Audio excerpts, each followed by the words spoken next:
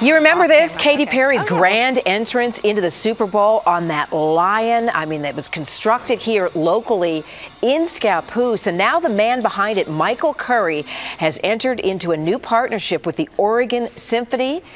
Mackenzie Roth, lucky enough to be in his Scappoose studio this morning to hear all about this new partnership. Mackenzie? Is that you? The land of make-believe. It kind of looks like me. Welcome, Michael Curry. Thanks so much. We're here in his design studio, and so much. We're making new friends. So much to look at, Michael. Thanks for having us. So tell us about this partnership with the Oregon Symphony. It's part of a series called Soundsight that Carlos Calmar cooked up, and there's been 3 of them this year where they partner visual artists with symphonic music. Right. In our case, it's Stravinsky's Persephone, the story of the goddess Demeter and her daughter Persephone and her abduction into the underworld. So we have this fantastic journey from the above world to the underworld where it gets very spooky.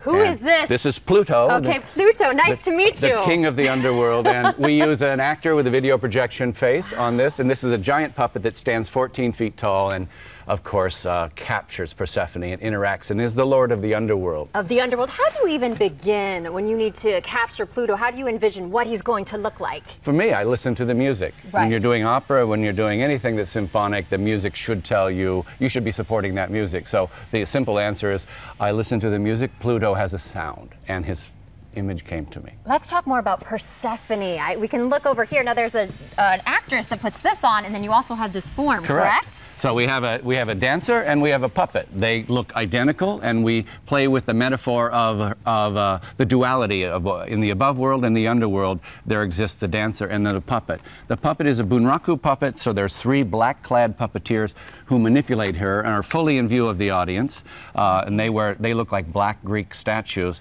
And the dancer also is without gravity, and she makes certain choreographic movements that resemble that of a puppet. So the audience will be tricked into this tricky world. What are some other things we can expect from Persephone? We have 3 acts, and one of them is puppetry, one of them is dance, and the last one, is final version, is acting. We have a really fantastic ballet. We have a chorus of 70 singers on stage. We have the 80-person orchestra, over 170 people, including the puppeteers. So it's a big, lavish production. It's a new form for symphonic theater. My goal is to bring new audiences in with more layers of, call it spectacle if you want, but more layers of visual support for the music. And how do you decide what to take on?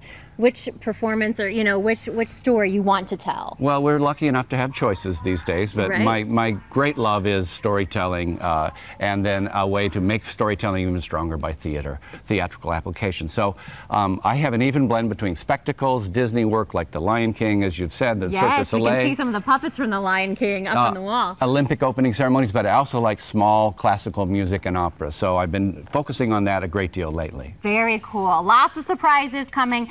It starts on the 13th, correct? 13th through the 15th, yes. Oregon Symphony? Oregon Symphony. Persephone. Lots more magic, though, to explore. Would you mind if we stuck around for a little bit? Please. I know you have a big upcoming project, Michael, in the adjacent building. We'll head over there, see what we can discover.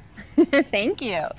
Oh, what amazing work, Mackenzie. We'll look forward to hearing more from you later in the hour.